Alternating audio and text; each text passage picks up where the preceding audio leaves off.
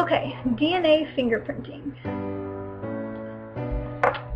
So what is DNA fingerprinting? So just like our fingerprints, we each have a unique DNA fingerprint. Like here in this little picture we have our fingerprint from our finger, and then this is a DNA fingerprint. So DNA fingerprinting is used by forensic scientists to determine whose DNA is found at a crime scene. So they're trying to figure out whose DNA it belongs to. So if they find blood or a hair sample of the suspect, then they can use it to determine who committed the crime.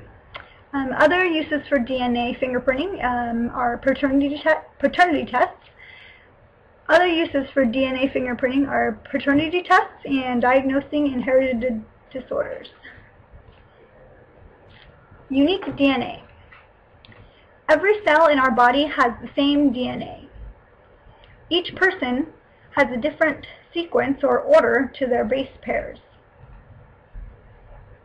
We can cut DNA into pieces or fragments of different sizes. So for example, there's small, medium, or large size fragments of DNA. So in this image there's 3 smaller fragments of DNA, 3 medium, and 3 large fragments of DNA. So when we cut DNA, a DNA sample, each person will have a different number of pieces of each size.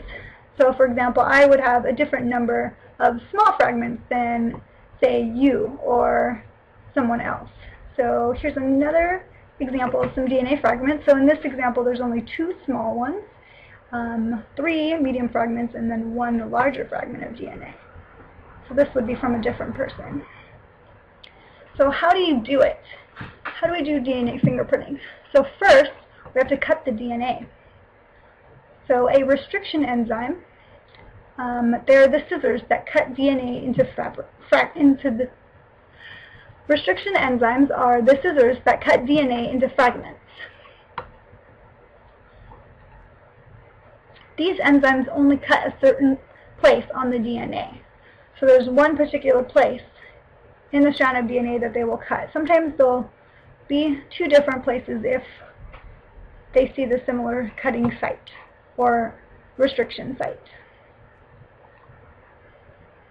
For example, in this strand of DNA here, if the restriction site or the cutting site is GAATTC,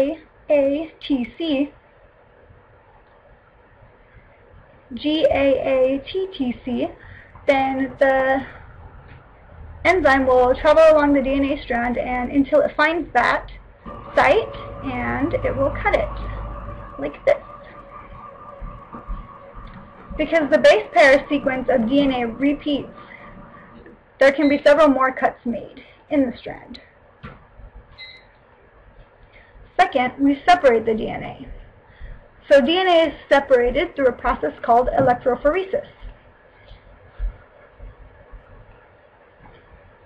Electrophoresis means carry with electricity.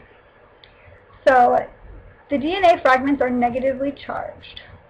An electric current carries the DNA fragments across an agarose gel from the negative side, here on this little sample, to the positive side.